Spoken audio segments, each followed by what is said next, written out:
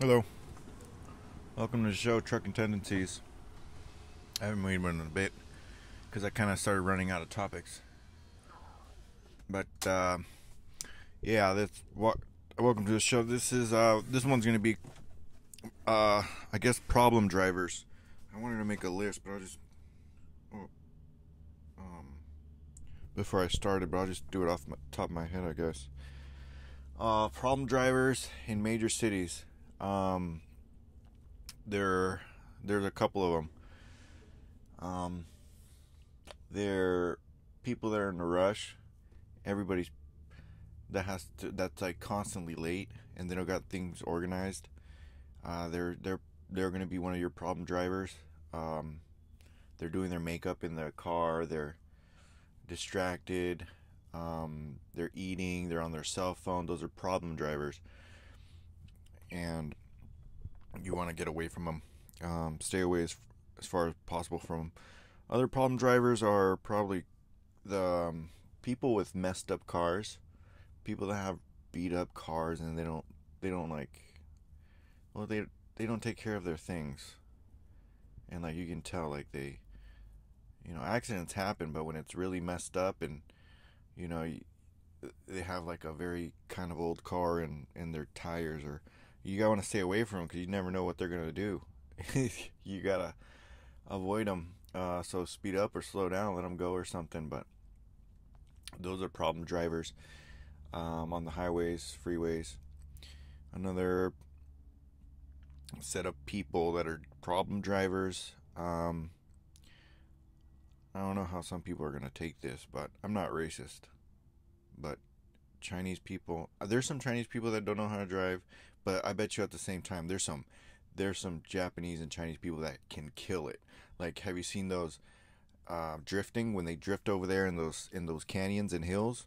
That's where I mean, those there's like they have expertise level of driving and manipulating vehicles too.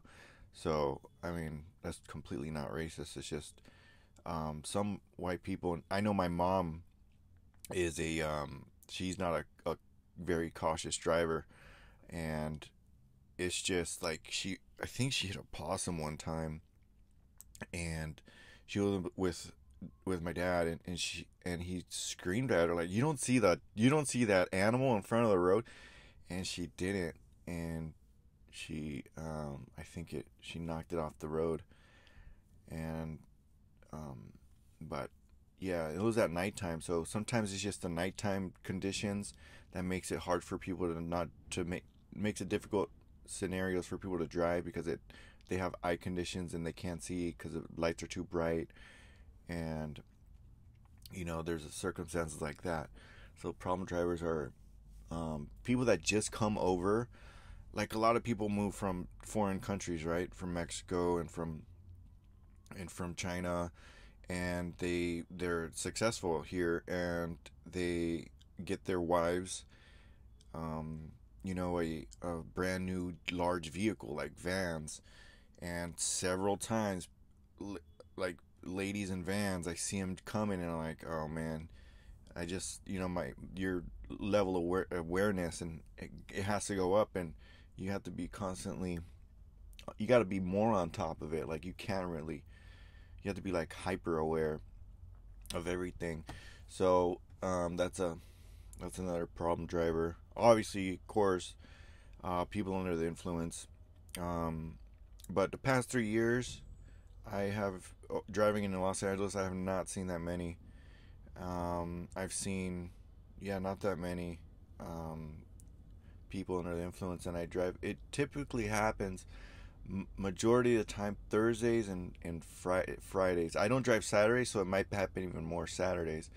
But Fridays are like, I kind of get a little bit. It's a different animal in the city because everybody's going out. Everybody's going out to restaurants and to shows, and the entire system of the freeway just becomes a different animal. And it kind of, I just want to get off the highway, sooner, as soon as possible. Um, like towards the weekend, once the weekend starts approaching, and yeah. But let's go on with the list.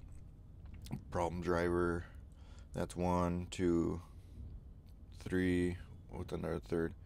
problem driver. Um, Elderly people, those are problem drivers. Um, there should be some sort of system, Uber or Lyft. That'd be really great for them to start Ubering and lifting. Um, they do probably have like some type senior citizen discount, right? They should. I think they do. Yeah, they must have it. But I mean, it's it's a situation where the elderly people don't want to stop driving because it's like a handicap, and it makes them feel like helpless, even more helpless than they're, because they're just hanging on to life. So they're like, this is the last thing I can do. Let me drive, let me drive. So there should definitely be some sort of like some type of like go kart, or like not a special, completely special lane, but like some type of like racetrack or something where they can, get that fix, because it's a relaxing thing. It's driving is a therapeutic thing.